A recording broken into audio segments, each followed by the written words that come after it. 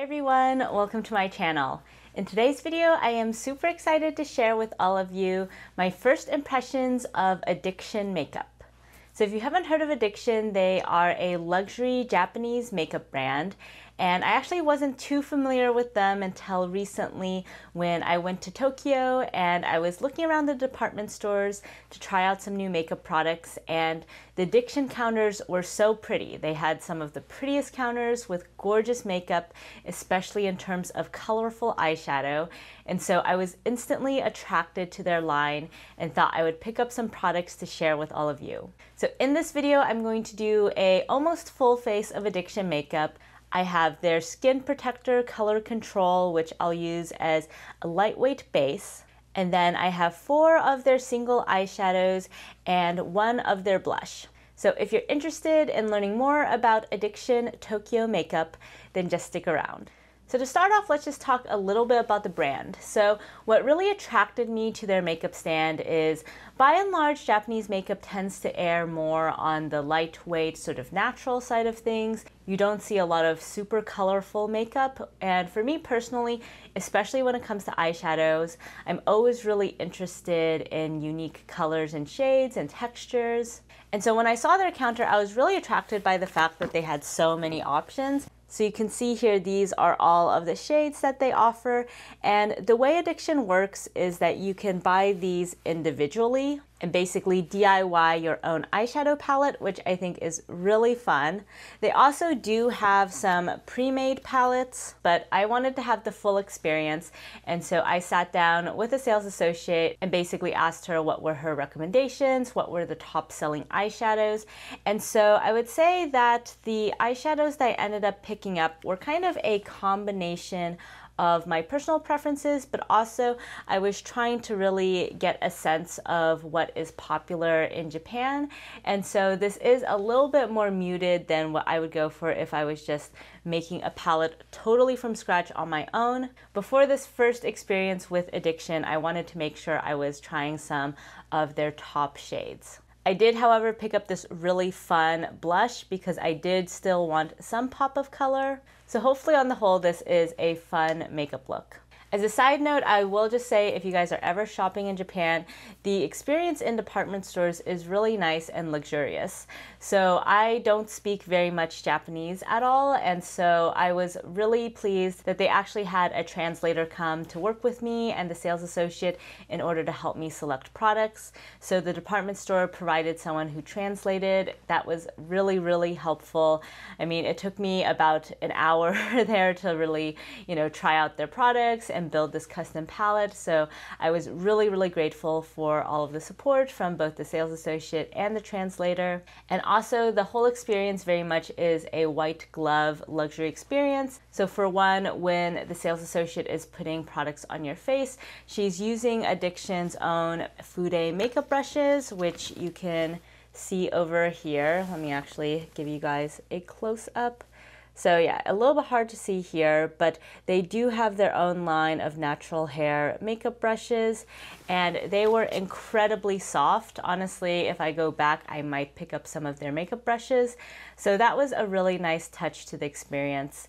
And then after you've finished selecting your products and are ready to check out, they actually have this whole white glove experience where the sales associate puts on white gloves and has the new products that you picked out and then basically opens them in front of you so you can verify that what's in the box is the product that you wanted.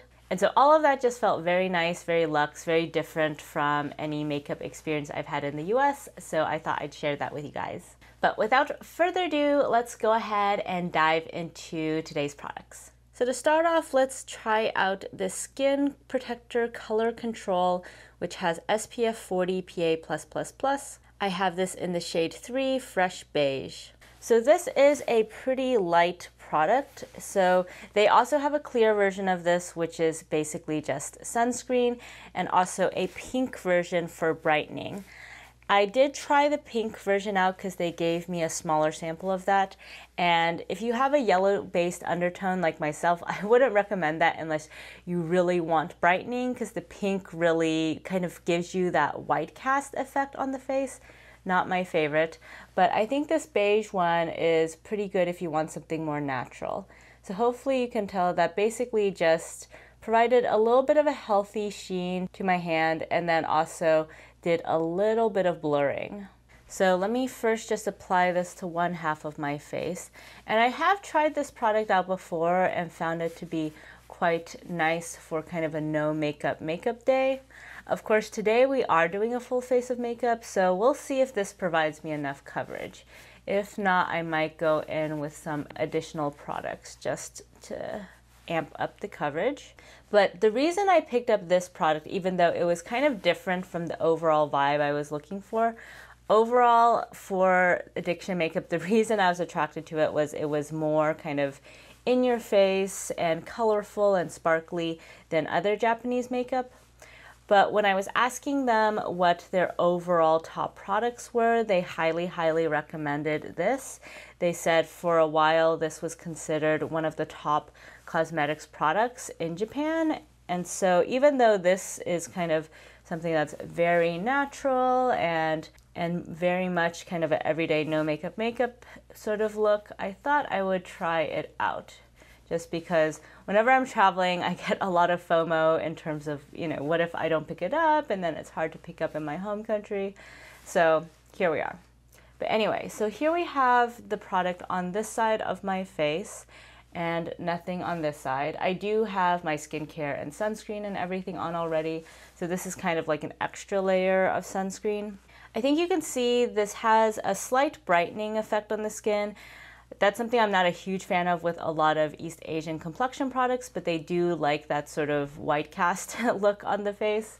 So it has some of that going on. It also definitely adds a bit of a hydrated look, which I really like. And I think it does provide some subtle blurring.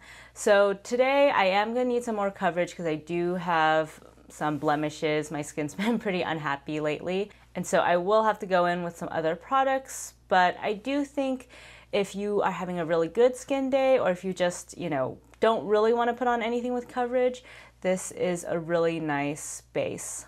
So now let's also apply some to the other side of the face. And as you can tell, this blends in pretty easily with fingers. It's basically like applying a primer or a very light tinted sunscreen. I do think if you have deeper skin though, this might be a little bit finicky to work with. As you can tell on my forehead, I do have to spend a little bit more time just blending this in because my forehead is where I'm the most tan. But here we go. So here is the product on both sides of my face. What do you guys think about this effect? On the whole, I would say for my makeup preferences, this is not a must-have. Usually for me, I either just put no coverage on my face or I put something that's more of a medium coverage. So I wouldn't really run out and purchase this, but for the fact that, you know, this was highly recommended. But if you are someone who really likes that no makeup look and you want to get that glass skin effect, this will definitely give that to you. So I went off camera to finish off the rest of my face. All the products will be linked in the description box down below, though I will quickly just call out the other Japanese makeup products that I'm wearing. So I have the rest of that sample of the Suqqu foundation on my face. If you'd like to see a more thorough review of that foundation, definitely check out my full face of Suqqu makeup video. And then on my lips, I also have my Suqqu lipstick. This is the Glow formulation in shade 4. So let's first do some swatches of all these other products. So let me start with the eyeshadows. So first we have Tiny Shell 022P. This is in their shimmer formulation and is a really beautiful natural peachy tone.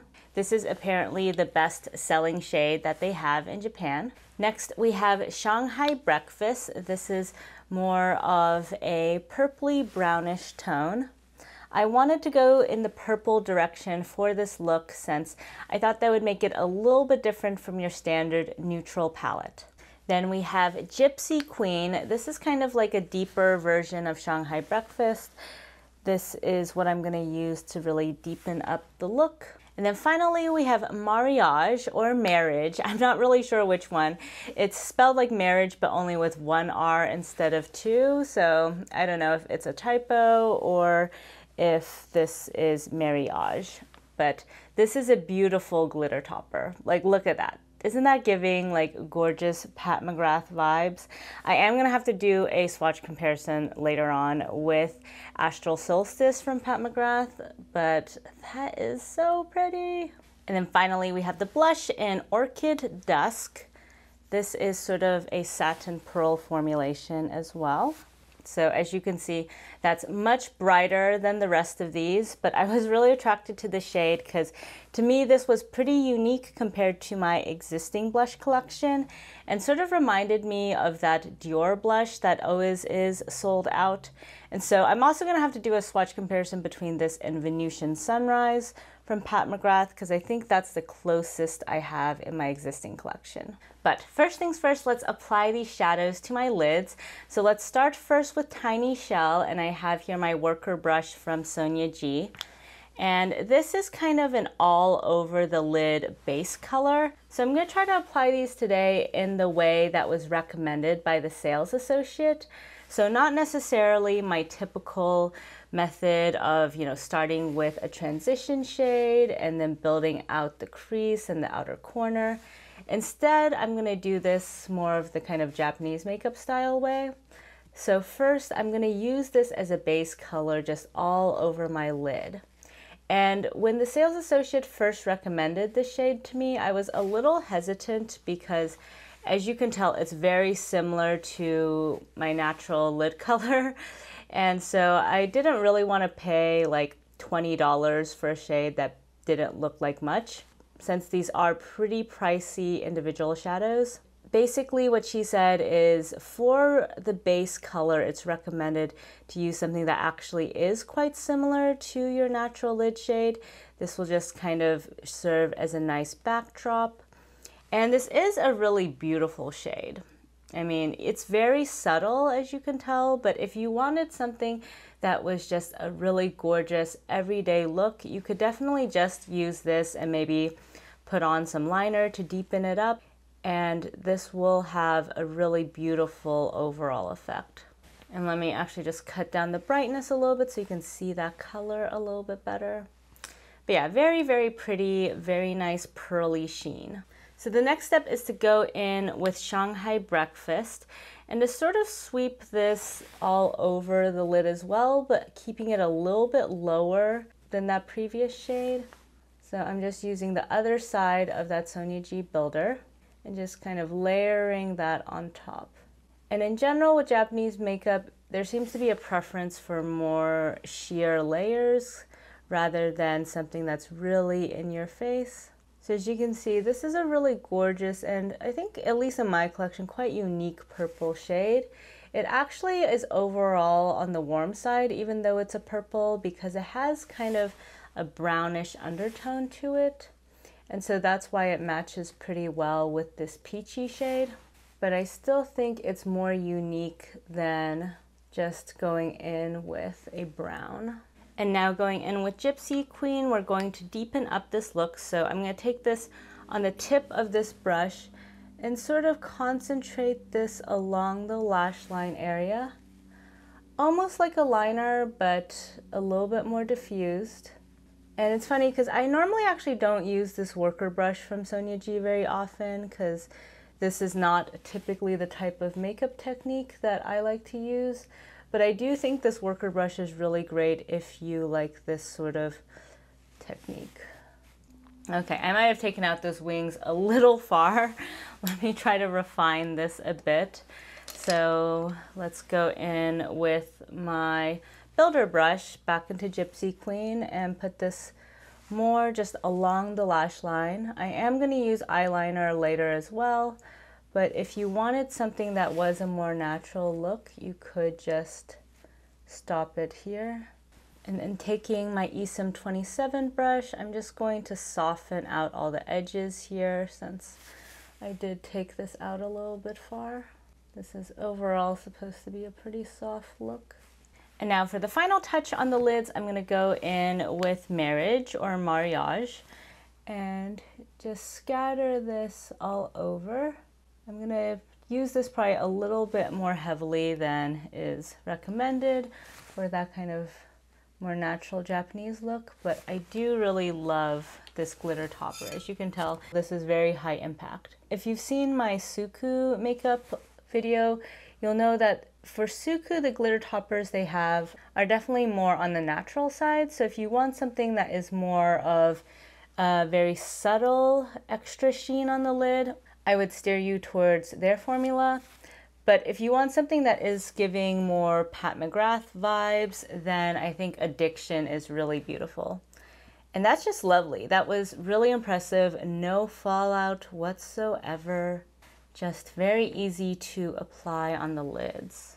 And the reason I picked this shade was both because she said it was the most popular shade, and so I was curious to try it out, but also because I think the fact that this doesn't have any base pigment to it will just mean it goes well with really any sort of look. So now for the lower lash line, I'm going to first go back in with Shanghai Breakfast. Run this all over that lower lash line area. Then deepen that up a little bit with Gypsy Queen just on the outer portions. And then I'm not sure how well this is going to work, but I'm going to take a little bit of that flaky topper and try to just dab that on the lower lash line as well. Okay, a little bit of it is coming off. It's usually hard to get flaky toppers on such a small area.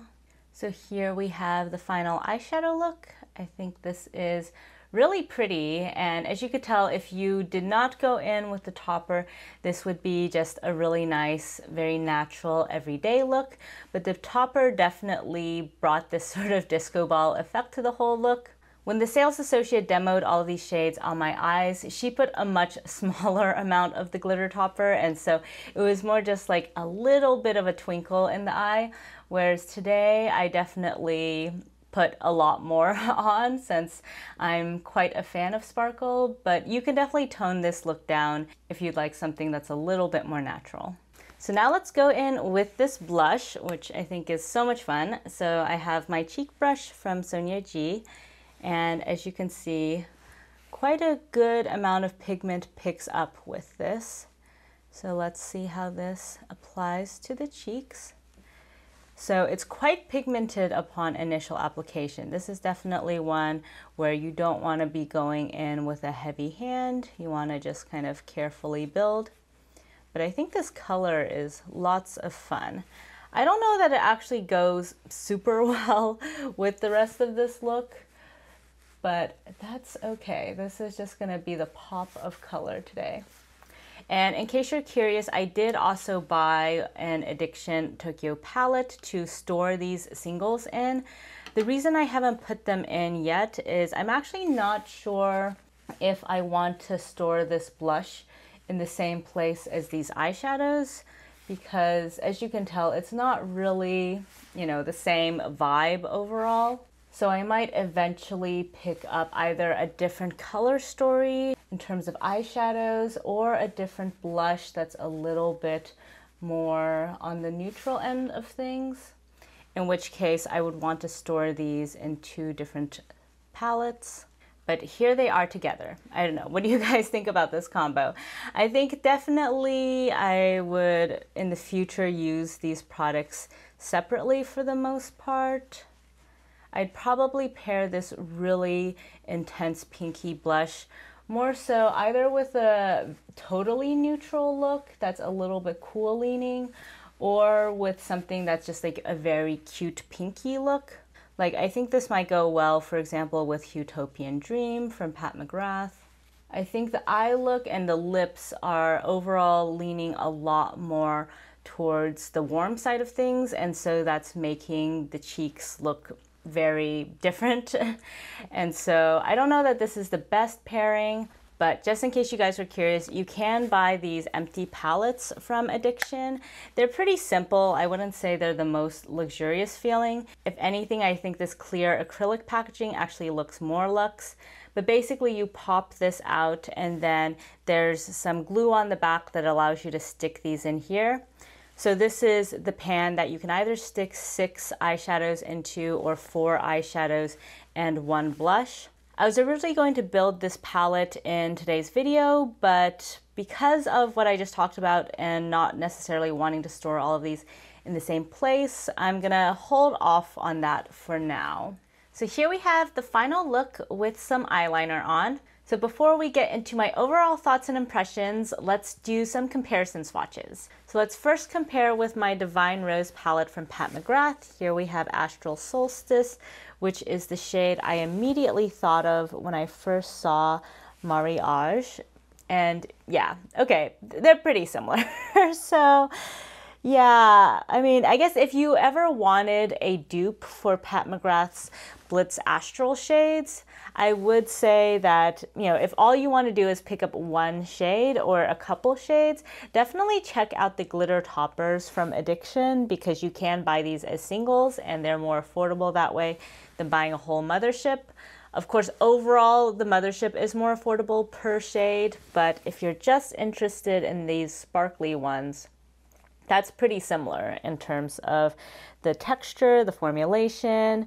I mean, this one looks a little bit deeper. It has different colored sparkles in it. So the Addiction one has a little bit of coppery sparkle as well. So not just kind of pure platinum gold, but very, very similar. All right, so let's go into a few other comparisons. I also wanted to swatch some shades from the new Pat McGrath Mothership 10 palette. So here is the lilac one. Okay, so that's a little bit more of a fine shimmer, a little less chunky than either this one or that one. Let's also go with this shade over here. Okay, a little bit more pigmented and smooth. Again, less of that chunky effect. Just for completeness, let's also go into this gold shade over here. Ooh, okay, that is more similar in effect, but this formulation from Pat McGrath, this new one where these are pressed rather than baked formulations, is a little bit different than her previous one. These do feel a little bit more wet almost, and they're a little bit more silky to touch, whereas her previous formulation definitely had a little bit more texture to it. So I would say the Addiction shade is much more similar to the OG Pat McGrath Blitz Astral formula in comparison to the new one. So let's also go into Divine Rose 2 and try out Astral Pink Moon, since this is in the OG formula. And this is a very different shade. It has more of that pinky gold flip to it. But again, I think formulation wise, the OG Blitz Astral is fairly similar to this Addiction formula. And then let's also just round out the swatches with a comparison with Venusian Sunrise from her blush collection. So let me swatch both of these sides. Okay, so yeah, I think it's a pretty similar effect overall. Let me also just swatch these together, swirled. So I would say that the Addiction one is definitely more pigmented, but the coloration overall is pretty similar to these. So, okay, I guess the Addiction shade wasn't totally unique in my collection. If you have Venusian Sunrise, I think you can get a very similar effect, but this is just a little bit deeper, a little bit more cool toned. It's kind of like a deeper version of this purple shade. And here is a close-up of all the swatches. So again, these are the 4 shades from the Addiction eyeshadow quad, plus the blush. And then here we have Astral Solstice from Pat McGrath. Definitely the most similar shade to this Mariage shade. Then we have 3 shades from the new Mothership 10 Moonlit Seduction palette. A little bit more muted in comparison to the Addiction. And then Astral Pink Moon is also a little bit more muted and a quite different shade. And then here is Venusian Sunrise, the 2 shades individually and then mixed together. The purple side is definitely the most similar to this Orchid Dusk from Addiction. So on the whole, I would say if you are interested in Japanese makeup and like me, you're a huge fan of Pat McGrath and you like that sort of more pigmented, more colorful, more sparkly effect, then I think that Addiction is a really great brand to look into.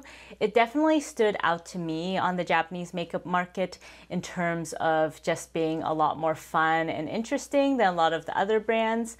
I mean, not to knock the other brands, I also really love the really natural looks that you can get using Suqqu, Clé de Peau, Shiseido, or other sorts of Japanese makeup brands. But as you can tell from these swatch comparisons, certainly if you are a big fan of Pat McGrath, Addiction is a decent adjacent brand to check out. Running through each of the products, I would say that the skin protector is the main product I'm not a huge fan of.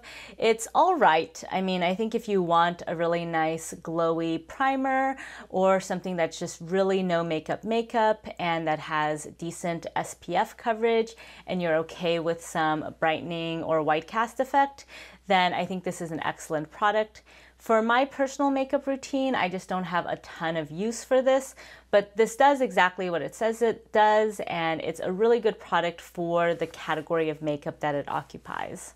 In terms of the eyeshadows, I think these are all super beautiful. So I basically got 2 to 3 formulations. So these two over here are in very much a satin finish. You can't really see much in the way of shimmer particles in them. And I think these are a gorgeous substitution for a matte shade if you want something that's a little bit more forgiving and flattering on the lids, and also something that blends out super easily. Now, as you could tell from today's look, these won't necessarily give you the level of pigmentation as you would get with a matte shadow, but I think these are really nice for sort of an everyday look. In terms of this tiny shell shade, it's also technically in the same formulation as these two, which is why I said I tried 2 to 3 formulas out, but this one in person certainly has a little bit more glow to it. And I think this is definitely the shade I would normally not pick up for myself because it is just so natural. But I do think this does have a beautiful effect on the lids, and so I could see myself wearing this by itself if I really wanted a very minimalist makeup look. For today's look, I think it did a really great job of just providing a bit of a natural transition into my skin tone. In terms of this glitter topper though, this for me is definitely the star of the show. It's the most exciting formulation. I would definitely go back to Addiction just to buy more of this formula. It is so high impact on the lids, and as much as I do enjoy these newer formulas from Pat McGrath, the OG Blitz Astral shades really have a special place in my heart. There's just something so unique about this sort of three-dimensionality that you can get with them, and that's something I don't really get with any of my other eyeshadows in my collection. Now, this sort of chunky effect is not necessarily everybody's cup of tea. For me, what really attracts me to it is that you can still kind of see the shadow underneath. It really has more of a topper effect because it doesn't cover that up. In terms of the blush, I would say that the formulation is not completely effortless to use. It looks really beautiful once applied to the skin, but to me this reminds me a lot of the Surratt blush, and so if you really like that kind of Japanese slurry formula, then I think you'll really enjoy this one as well. I know tons of people love that formulation. For me, I find it a little bit finicky to work with just because after you apply it to the skin, it can stick a little bit, and so you do have to kind of buff it out. Personally, I prefer an application of blush where it's more like sheer layers and then I don't really have to worry about buffing at all.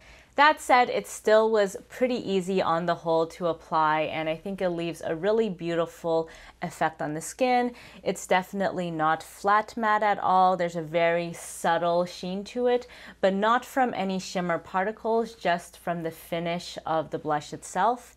And so I would definitely consider buying more shades of this, especially to round out the palette and find something that matches this eyeshadow look. I think the next time I go to Japan, I probably will DIY my own palette. Most likely something a little bit more colorful than this. I did really like some of the green tones that they had in the catalog. So that's my current plan. So maybe I'll put something like that together and then pick up a blush that is more appropriate for this and go from there. So that's it for today's video. I would love to hear in the comments down below what you guys thought about this video. What did you think about these products? Are you interested in Addiction? If you've had experience with any of Addiction's products, I would love to hear what your favorite products have been, because they had so many other products outside of just eyeshadow, blush, and the skin protector, but I kind of held myself back and only went for these. But if you have some favorites, I might pick them up in my next Japan trip. If you liked this video, please give it a thumbs up, and if you haven't already, please subscribe to my channel. Thank you all so much for joining me today, and I'll catch you next time. Bye!